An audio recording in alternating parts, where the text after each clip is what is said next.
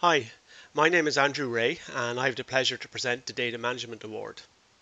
For the judges, the standout success in the data management category is for an organisation who has correlated a dataset from a variety of sources into a centralised infrastructure. The winner in this category has merged a spatial dataset with relevant sources of attribute data and then published this as a web service that is of national importance. This web service receives just under 2 million hits per month. So I'm delighted to announce that the Data Management Award goes to the Department of Housing, Planning and Local Government for the National Planning Applications Database. Well done and congratulations.